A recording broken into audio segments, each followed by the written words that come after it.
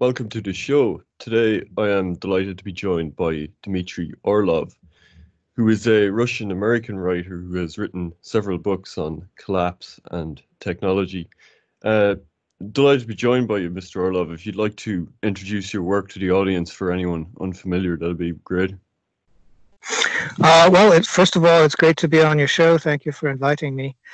Um, I'm sort of you know, an, I'm no longer a neophyte because I've been doing it for a long time. But writing about collapse is not really my profession. I had a career before that in computer engineering, and then in high energy, and then in e-commerce, and then internet security, and media conversion, things like that. And eventually I just gave up on all of this corporate stuff because I realized that it wasn't really heading in any direction I liked.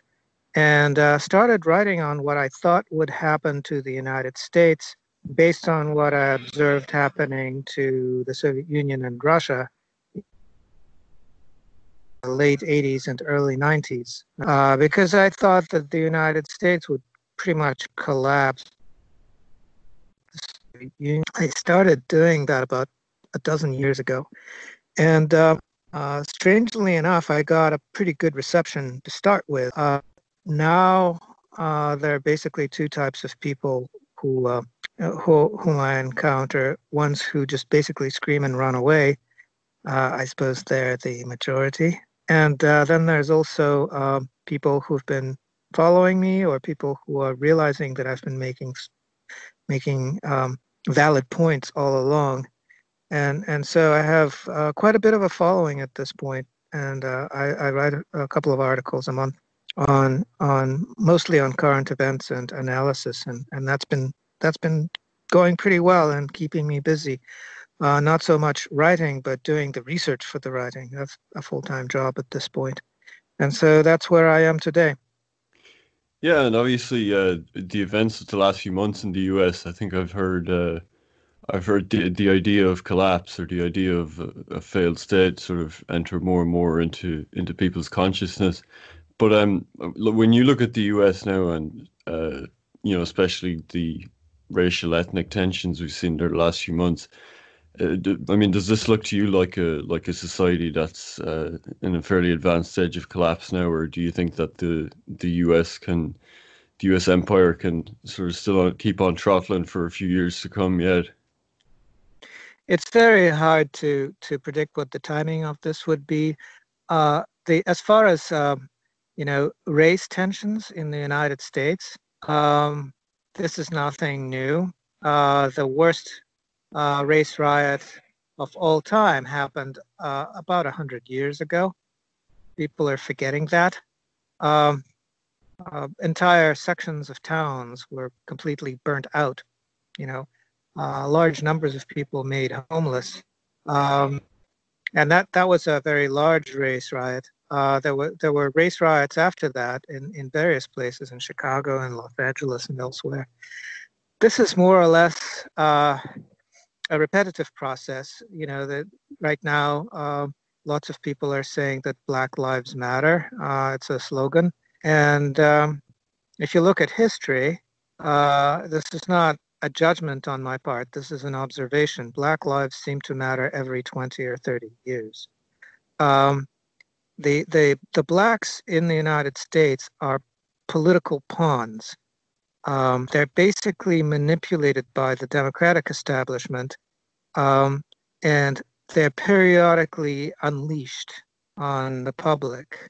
They're kept at boiling point by a number of policies that destroy Black families, that imprison Black men, that basically deprive Black kids of any meaningful education, and all of this makes them useful as pawns. They're basically they're going to start rebelling and looting and causing mayhem whenever somebody pulls the trigger within the Democratic establishment.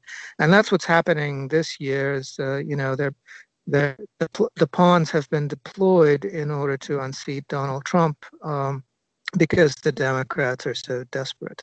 They're incredibly desperate. This is their final gasp, and they have a candidate who is absolutely senile, who can't string a sentence together. And so this is a sign of desperation.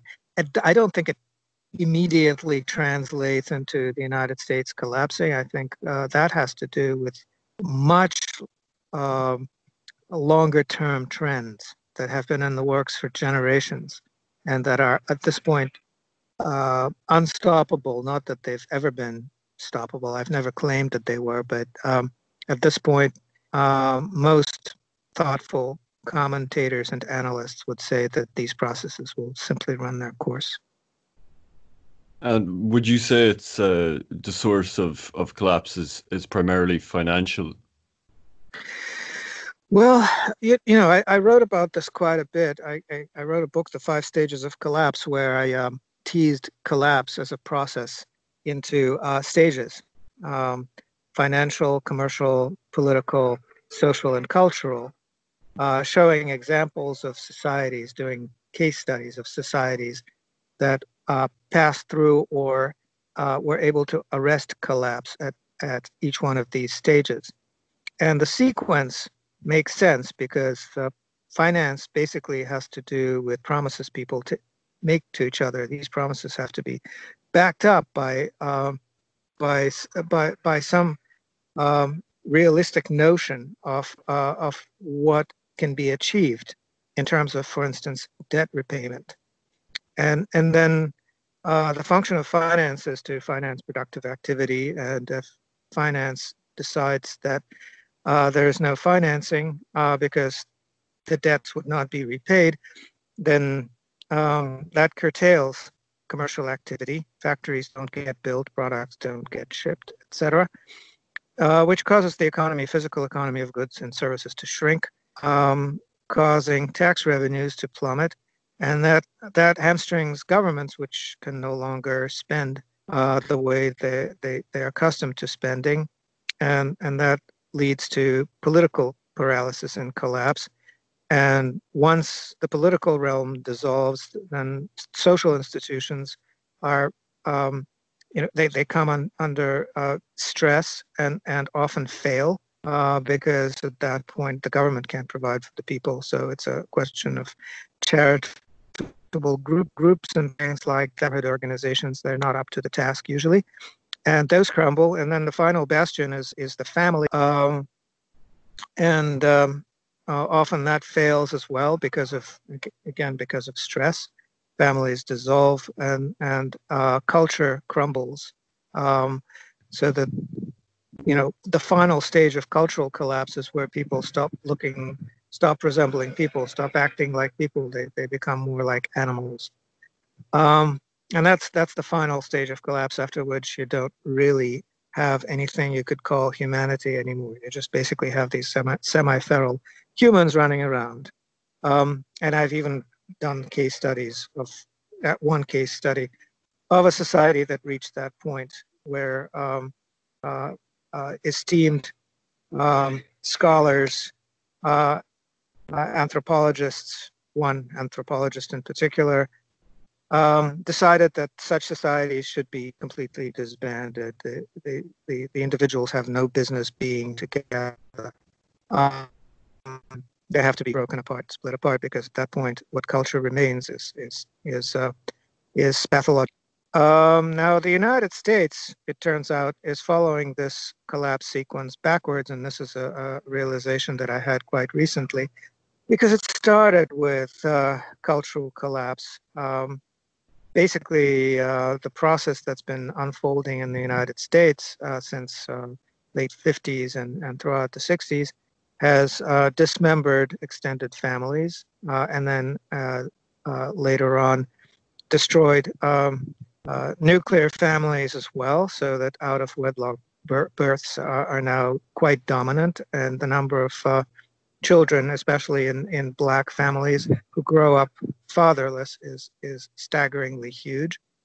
Um, and that basically indicates that that the culture has failed. There's no longer real human culture. There's just commercial culture of consumerism. There's consumers that pay attention to prosumers and influencers and media, and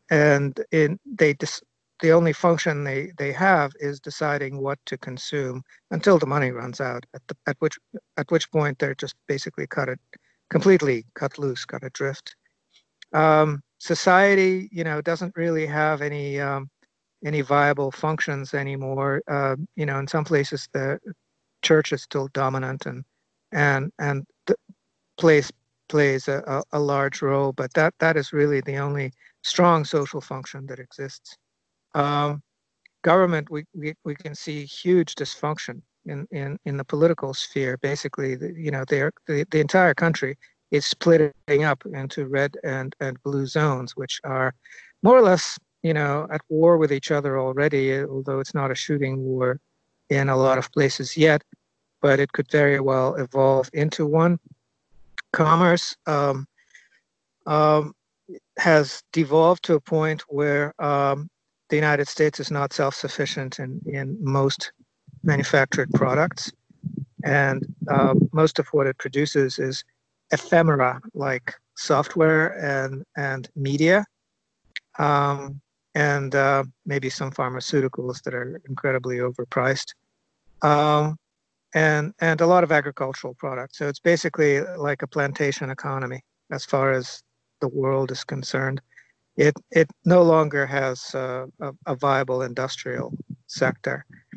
And then financially, it's basically a black hole, because what it does is it prints money, it lends it out mostly to insiders. There's no expectation that these debts that are generated will ever be repaid. And eventually, these debts are converted into weird zombie financial instruments that sit on the books of weird zombie companies that are forever sort of kept out of bankruptcy by printing money again and lending it out. So there's no pretension anymore that finance has anything to do with actually estimating risk and deciding when to lend based on the projected ability to repay, because it's not expected that anybody at any level will ever repay anything. So it's just the printing press running loose. And the entire economy of the United States depends on that printing press. The moment it turns out that printing one more dollar doesn't produce any value at all, but actually produces negative value to the economy, it's pretty much over. The whole game is over. When that'll happen is very difficult to time, but it's one of those. It's going to be an event. It's not going to be a process. One day, people will wake up and realize that the Federal Reserve printing another $100 trillion is not going to move the economy forward 1 inch. And it is at that point that the whole thing will be declared over. So that's what I'm seeing happening now. That's interesting that you think the final stage has sort of already happened, because it would suggest, I mean, you've observed the collapse of the Soviet Union, but it seems like as bad as that was, at least there was still a family unit underneath. There was a homogenous society, and so it didn't take a lot to transition into a kind of coherent Russian state. But then if you look at the US and the fact that there is that cultural collapse and all of these tensions among classes, among races, very multi-ethnic society. I guess the question is then, if the US is faced with that kind of collapse, is there any reason to believe that the United States as an entity would even survive that in terms of its territorial integrity? In other words, would you be looking at sort of balkanization and the collapse of the US as a country? Well, there's no reason to believe that the United States will continue to exist once the states are no longer united. And given the politics of today, again, the separation into the red and blue zones, which are hostile to each other on every level, it's really hard to say that the United States are united. Again, they're united by the Federal Reserve's printing press and the US dollar. Once that fails, there's nothing to hold the states together, and there's nothing to hold each individual state together. There's no reason to continue having this system, which basically redistributes printed money, printed basically out of nothing. And so there is no reason to think that this political entity will abide. Now on the ethnic level, there's still large areas, mostly rural at this point, where the older sort of stratum of Anglo-German society holds together, and so it may be that there are large swaths of land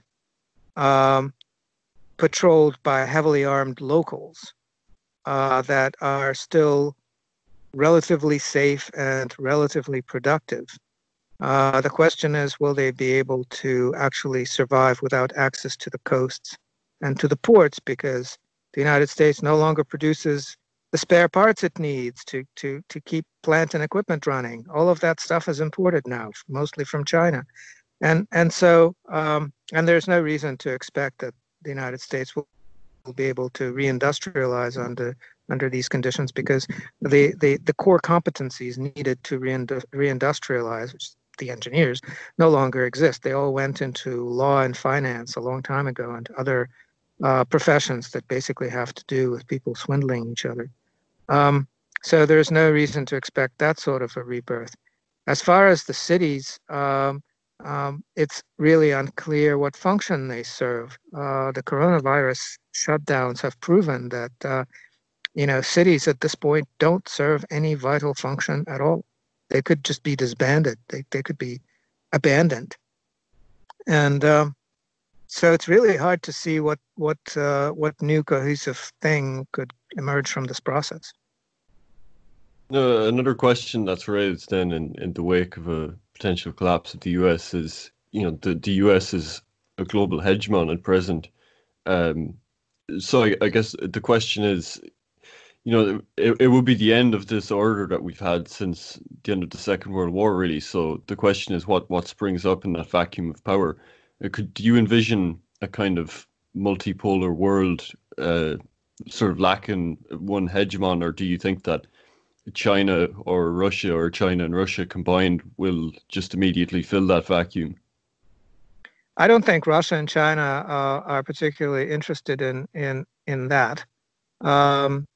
The mode in which Russia operates is building regional organizations with its Eurasian partners, and it's not so much multilateralism as bilateralism.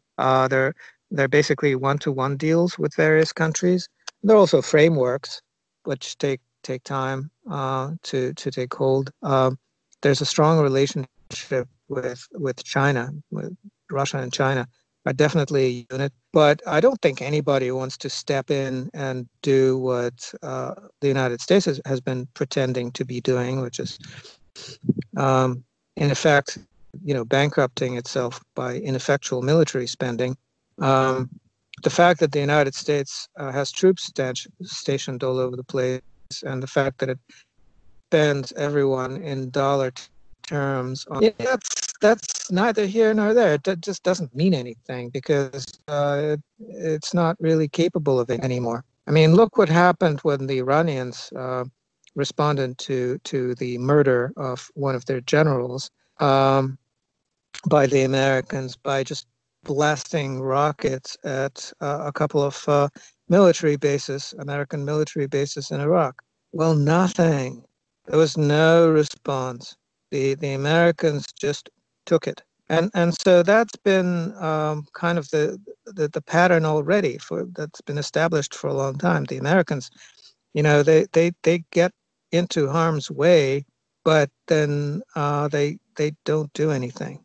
They haven't had a military success pretty much forever, and so the entire military establishment in the U.S. is basically a money sponge. It's very expensive, but it's not very good. Their planes don't fly very well, and there are a lot of issues with just about every part of it because the objective is not to defend the nation because nobody's attacking the nation. The objective is to basically absorb and distribute amongst a small group of insiders as much money as possible. So if you look at defense spending parity between, say, Russia and the United States, Russia gets 10 times more for each dollar spent than the United States. So the Russian military has been growing stronger, and Russia has been cutting its defense spending the entire time, while the United States is growing weaker and keeps increasing its military spending. Those trends are unmistakable.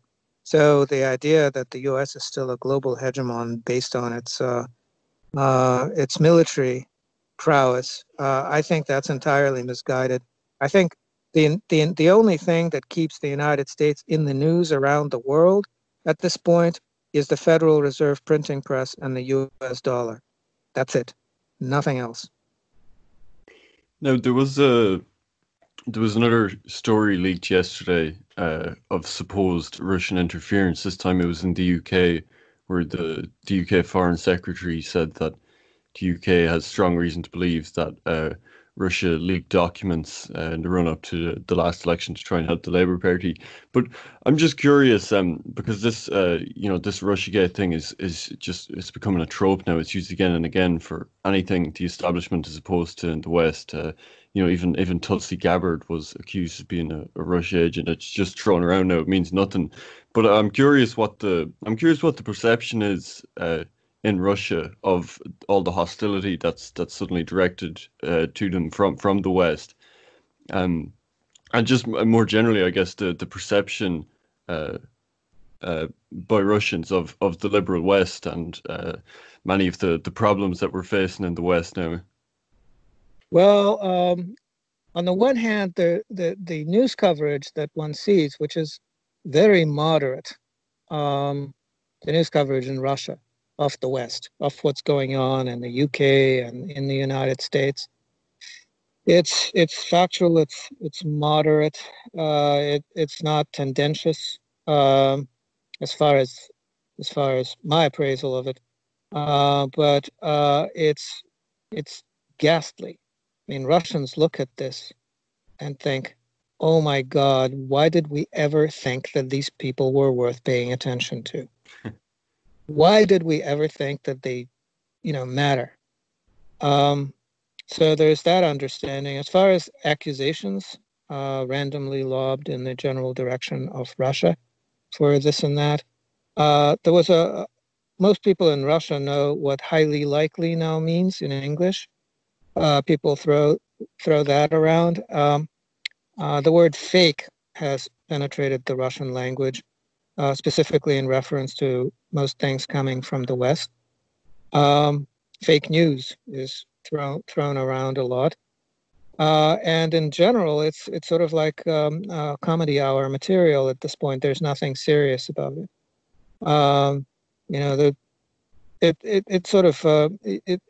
It's even difficult to continue the conversation about it here because people are just so sick of it. It's, oh yeah, fake news, highly likely, blah blah blah, whatever. And below that, if you scratch the surface, the Russians are convinced that truth is on their side, and truth makes them invincible. They're absolutely convinced of that. The other side is just lying. So it doesn't matter what they say. We know they're lying. They're liars. If they're not lying, then the question becomes, when did they stop lying and why? What caused that conversion on the way to Damascus, that epiphany? Because we didn't notice one. That's quite interesting. You've also written a book called Shrinking the Technosphere, which is quite interesting. It builds on a lot of ideas of Jacques Ellul, sort of similar analysis of technology as this sort of demiurge force of control. I think the way you describe it is as an emergent force. I'm kind of curious. I've seen Russia itself is investing a lot of resources into crypto technology and into being prepared for the world moving more towards crypto from fiat currency. I'm just curious how much you think that could change paradigms in terms of, again, talking about like a more multipolar world, a more decentralized system, more anonymity, more difficult for central governments to trace financial transactions and control people by financial means. Just how significant do you think the innovations in crypto will be? Crypto is just basically a bit of software. Bitcoin is phenomenally idiotic because it's a horrendous waste of energy. It is just the stupidest invention in the world based on its energy requirements. Um, uh, the anonymity it grants is mostly used for all kinds of parasitism, um, and swindles and theft of various kinds, extortion schemes. There's nothing good about that, but blockchain is just it's just an algorithm. It has applications in some areas. It has rather good applications in some areas, such as finance, perhaps not. Now, as far as what is going on in Russia, is a lot of effort is being expended in streamlining uh, electronic internet systems to eliminate bureaucracy. So uh, the traditionally Russia has been very kind of paper heavy, lots of um, pieces of paper with stamps and signatures needed for every last thing. That's being done away with in a great hurry. So now it's possible to pretty much carry out any sort of project with basically just um, a cell phone or an iPad, something like that. And uh, Everything is becoming shifting to a model where it's all done via websites and internet servers. So that's a very positive development. Um, Russia just changed its tax policy such that it has uh, perhaps um, the most forgiving tax regime for IT companies anywhere in the world. And given the fact that it already has a lot of the best talent in IT, um, it's probably going to become a major hub for software development, international software development. It'll probably take away some of the thunder from places like Ireland that have been in the lead in this category. And so that's a positive development for Russia. And just as that ties into your work on collapse, I mean, the reliance that we have on technological systems for so much now, uh, does that add to, is that kind of a compounding factor in how devastating the collapse of a modern society would be now? And that if these technological systems start to go down, that it would have a compound effect in terms of the effects of collapse. Well, yes, the elimination of fallback strategies is is generally a very dangerous thing. So if you look at Russia, for instance, and Russia's decision to go all in on these modernized infrastructure systems, it starts with base technologies such as oil, gas, coal, and nuclear, which generate the energy. The mining and manufacturing processes that provide for self-sufficiency in all of the critical pieces of infrastructure, either directly or through trusted partners such as China, and and it goes from there. They build up an electric grid which is self-sufficient and uses parts manufactured within Russia. Uh, they're starting to move in the direction of providing their own operating systems. There's one for that is an Android replacement, Linux-based Android replacement, for instance, that's been in the works. They may share that project, or in the process of sharing that project, with China because of all the madness around Huawei sanctions. So that's built from the ground up. Now, if you look at the United States, the United States produced a lot of relatively low-grade, useless light oil through fracking, but that has fallen apart. Nobody's financing all of that anymore, and it's an overall waste of money and resources. There aren't really any fallbacks, and then there's the environmentalist lobby, which is eliminating pipelines and shutting down financing for energy projects unless they're these quote unquote green projects that use wind and solar. And the problem with wind and solar is that it's the energy production from them is ragged. It's unpredictable. It has nothing to do with demand. It has to do with the supply of wind and sunlight. And there's no storage mechanism for storing large amounts of electricity that is anywhere near affordable or that can be built up within the required time frame. So green technologies are an evolutionary dead end, at least at that scale. And so there is no plan. So for now, everybody's running around depending on the internet being available all the time. But the foundation of it is the electric grid, which hasn't been upgraded in a long time in the United States.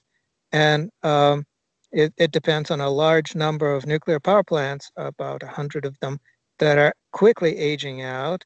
The competence or the desire to build new ones is missing. And the United States lacks the capacity or the ability to enrich uranium. They've relegated that to the Europeans, to the French, Areva, and to Russia. So 25% of the light bulbs that are lit up in the United States historically has been thanks to MOX fuel, nuclear fuel, shipped to the United States from Russia. So if you look at all those dependencies and what that means, well, yes, that's incredibly precarious. And that sort of technology dependence is really bad for a nation that could, at best, moving forward, be a heavily armed agrarian nation of little agrarian fiefdoms. And so that's not a positive moving forward. You have written on peak oil as well. There was obviously making the news a lot recently was the Michael Moore documentary Planet of the Humans that kind of put this issue into people's consciousness about the lack of effectiveness of green technologies that we've put all our faith in. And you've kind of spoken to that there. But I mean, I guess the question is, what is the alternative then if we are reaching peak oil and our energy requirements can't be met? Will it just be necessary for a scaling back of our consumption, or you mentioned nuclear power. Is nuclear power a potential solution in the long run, or have we kind of missed the boat on that one? Well, the only two countries that have the capacity to develop nuclear at anything like the speed needed are Russia and China. And the only country that actually has a shot at making nuclear energy generation safe in the long run is Russia, because it's pretty far along working on the closed nuclear cycle, which will not produce high-level nuclear waste. It'll burn all of it up. Everybody else has given up on that strategy. Russia is the only one, and so the others will, at best, have to wait their turn, because the way Russia deals with nuclear installations around the world is it basically builds the nuclear power plant, it trains locals to operate it, it signs contracts for all of the nuclear fuel for the entire life of the nuclear power plant or installation, which at this point could be over 100 years, because they've learned to recycle nuclear installations. And so not every country in the world, certainly not anywhere in Europe or in the United States, is willing to go along with that deal. Um, Other countries, such as Turkey, for instance, or Iran or Egypt, are more than happy to enter into such a long-term agreement. But basically, what that means is there's an umbilical cord from your country to Russia forever. And so countries that cultivate an adversarial stance towards Russia do not stand a chance of getting such a contract signed, at least in the for the foreseeable future. That's quite interesting. I mean, would you say that in the coming century, I mean, when you think about some of these things like the collapse of the US as a hegemon and uh, the kind of regionalism that Russia is cultivating, I mean, are we looking at the end of globalization as a process, the end of globalism in this century? Well, I think so. I think what we're seeing is the last dying echo of Western colonialism, because that's really the model that's been driving the whole thing. And it's the last dying gasp of the plantation economy, where you have um, old money hiring completely blockheaded, interchangeable MBAs to manage projects around the world. It doesn't matter where in the world they are, and paying military types to basically keep tabs on the local politicians to make sure that they don't get too uppity and try to grab too much power for themselves. And that's going to die. And it's been dying for a long time. It's been dying back. This last surge of globalization, which shipped factories to from the West to other places in the world which had cheap energy uh, and um, and labor and low regulatory costs. That has run its course, and so I think what the future holds is you know different countries going in different directions, some developing and others undeveloping, and some remaining pretty much as they are. So I don't expect any of this to very dramatically affect what's going to happen in rural Cambodia or Laos, for instance. Um, but other countries, Canada, for instance, might be very dramatically affected. It depends on where in the world they are, but there's no globe. It only looks that way from outer space, from from Earth orbit. But from the ground, on the ground, it doesn't look like a globe. It looks like a patch of ground that is visible from you, encompassed by the horizon, which is about 15 nautical miles. And if for someone listening to this that shares your pessimism in terms of where the West is going, I guess the question is what should someone that acknowledges that reality be doing in terms of is there a way to prepare best for what's coming? Is there a best way to kind of wean yourself off the elements of the system that will probably suffer the worst fate? Well, people get by pretty well provided they can make themselves useful to each other. Not within some scheme where you go on some job board and look for an employer, because those will be pretty thin on the ground, I expect. But what you can do yourself for your immediate neighbors, for people you can make contact with, and a lot of those skills are pretty basic. So um, it in the more promising places in the world, promising from the point of view of surviving what's coming, people cultivate these habits. So, for instance, there's no conceivable reason that in Russia right now I should be growing potatoes. right? Except I am, and so are most other people.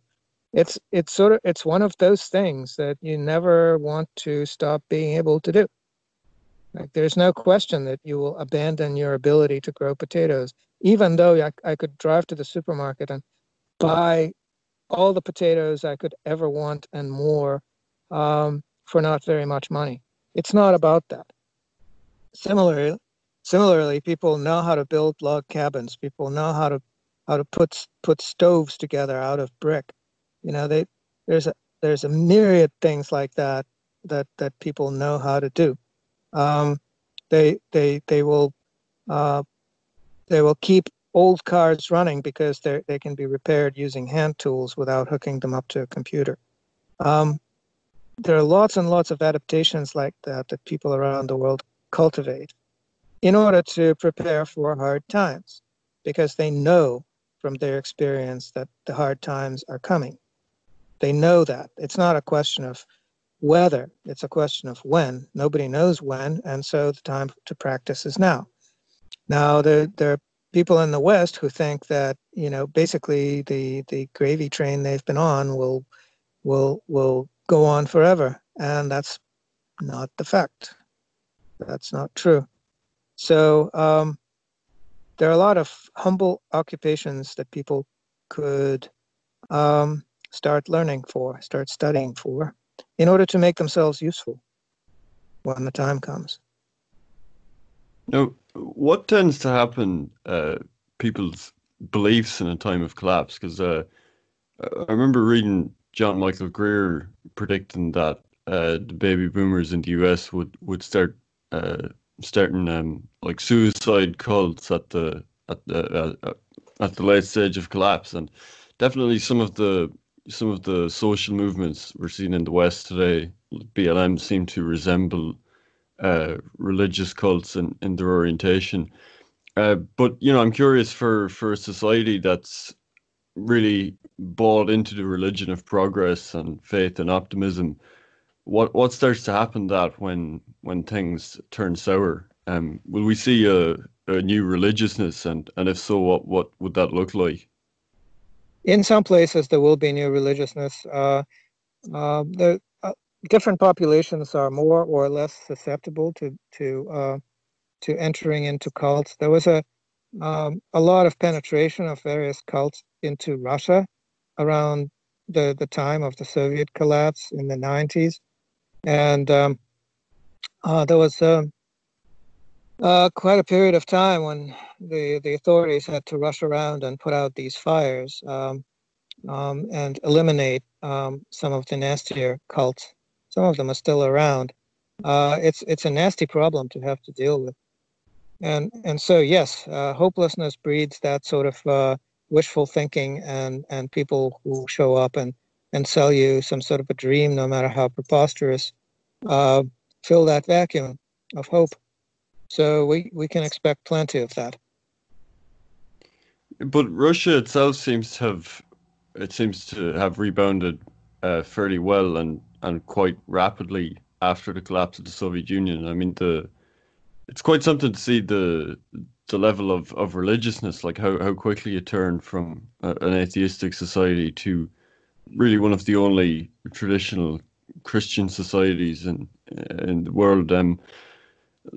Do you think, in terms of again just looking at the West trajectory, I mean, is it inevitable that there would be a return to traditional society? In other words, when you lose the power of the centralized state, is it a necessary process that more organic orders like religiosity and ethnic communities spring up in that vacuum?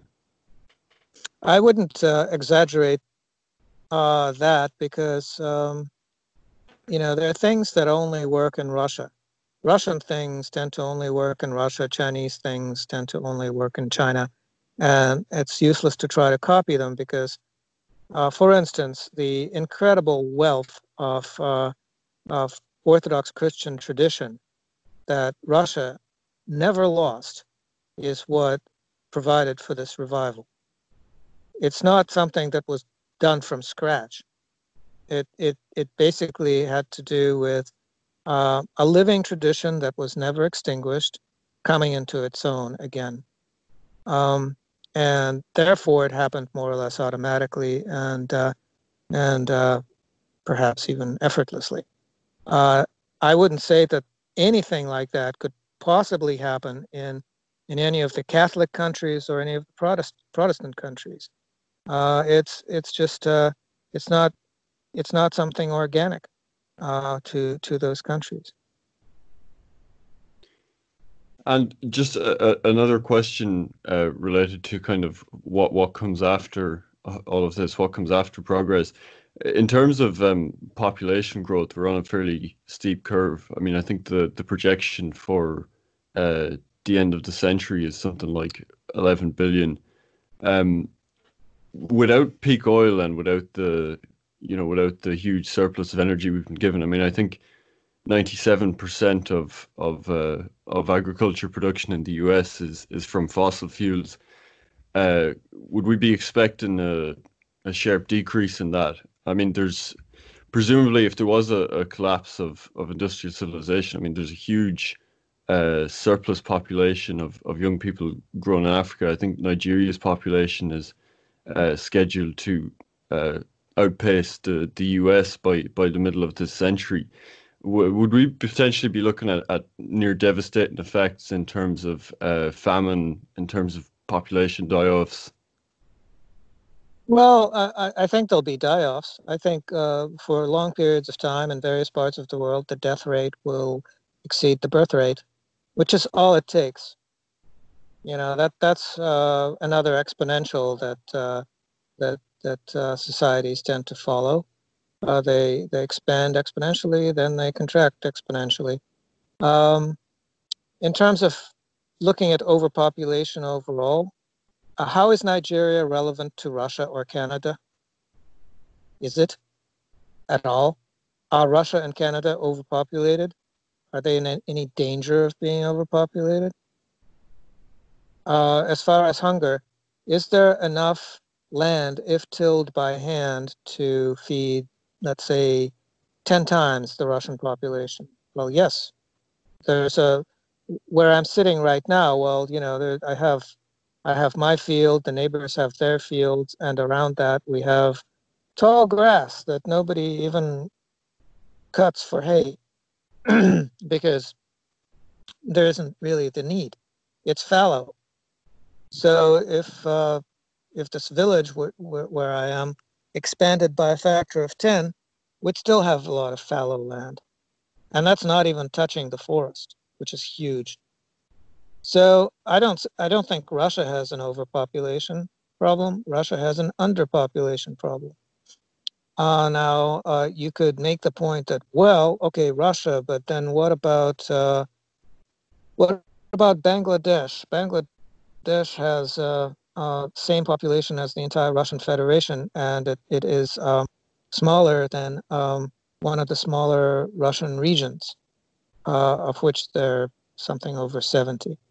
So what about Bangladesh? And the answer is, well, Bangladesh isn't Russia, is it? So what's the topic of conversation? It's pointless to talk about global population. Absolutely pointless, because again, you're considering a fictional entity called the globe, whereas where you're sitting, you can observe a tiny fraction of it, and you will never meet any of those people. You will probably never travel outside of a few countries that are safe to visit. So it's pointless to talk about. Right. And in terms of I guess this is where the global element comes into it in terms of discourse, especially in recent years. In terms of, a lot of people talk about and often tie this into collapse, a global sort of ecological collapse and tie that into global warming, or potentially that will reach a precipice and potentially destroy the Anthropocene. So obviously you don't take those kinds of projections very seriously, do you? Well, those projections are based on models that the more I've looked into it, the more I became convinced that it's all just to put a fine point on it, bullshit. It's political bullshit. There's no real credible science behind any of it. Um, it's all just an effort to eke out some kind of economic advantage. That's quite interesting. And is that a popular belief in Russia, or is that still quite a distant belief there as well? Well, in Russia, there isn't any mechanism of making everybody believe some outlandish thing like there is in the West. People tend to kind of like listen to you and say, "Oh yeah, you sound like you know what you're talking about, but do you?" Um, and so they kind of look at weather trends and listen to a lot of different scientists. Russian scientists are also an unruly bunch. There isn't this kind of like Western group think where either you believe in global warming and cataclysmic climate change or you are shit out of luck and you've just been fired. There isn't that. So, for instance, there are Russian scientists who are puzzled by the fact that the global ocean has been warming. It's been going on for a few decades now, and it's been warming all the way through, starting from the bottom, great depths. And it turns out that the entire planet is warming up a little bit. Um, there's something similar to a nuclear reactor that is very badly understood that's hiding uh, deep in the molten matter of the Earth's core, and it seems to have kicked up a notch. Now it probably fluctuates, goes up and down, but that may explain a bit of the warming. Um, and then on the other hand, it counteracts a tendency, which is that the sun is approaching a major solar minimum, which would actually make the Earth cooler. And because the ocean is warming, a lot more CO2 is percolating from the ocean waters, um, massively more than any industrial activity could produce. That is just, orders of magnitude higher. So that may have to do something with greenhouse effect kicking up a little bit. But as far as cataclysms, I think the biggest risk we'll run is the onset of the next ice age because we're overdue for one. And there are plenty of scientists who believe that. It's quite interesting. We're coming up to an hour, so I'll just finish with this. Uh, a lot of work has been done in terms of forecasts and political trends. I don't know if you're familiar with the work of Peter Turchin, but he predicts that the 2020s will be the most polarized decade in a century. And I think we've seen things this year that might have been unimaginable just a couple of years ago. So I'm just curious from your perspective, looking ahead for the next decade, what do you think we should expect to see in the next 10 years? Will this be the start of the kind of collapse you're talking about? And what can we expect to see in terms of social, political ramifications? Well, I predicted that the United States would collapse in a foreseeable future. I realized that that was going to happen sometime around 1996. I kept quiet about it for um, quite a while, uh, and then early this century, I started thinking about publishing about it and actually started doing it. Now, 20 years into the new century, um, this notion that the United States is going to collapse is not the least bit outlandish. A lot of people are saying the same thing. So, to that extent, I'm vindicated, and I expect that I will be fully vindicated, um, while I'm still alive, definitely. Um, and in fact, I'm planning to move on to doing something else with my time once the United States does collapse, because the subject matter will be effectively tapped out as far as I'm concerned. All right. That's been a fascinating interview. If you'd just like to finish off by promoting your work, where people can find you, website, anything like that, please go ahead. Yes, it's the main website off of everything, off of which everything branches out is cluborlov.blogspot.com. And I publish for subscribers only on Subscribestar and Patreon. And I publish a couple of articles every month. Pretty large readership, so I welcome people to join me. All right, that's excellent, and recommend your books as well. They're fantastic reading, and I definitely think those kinds of topics are becoming increasingly relevant, and people are looking for relevant material. So it was great to have you on, and again, I thank you for joining me. Thank you very much.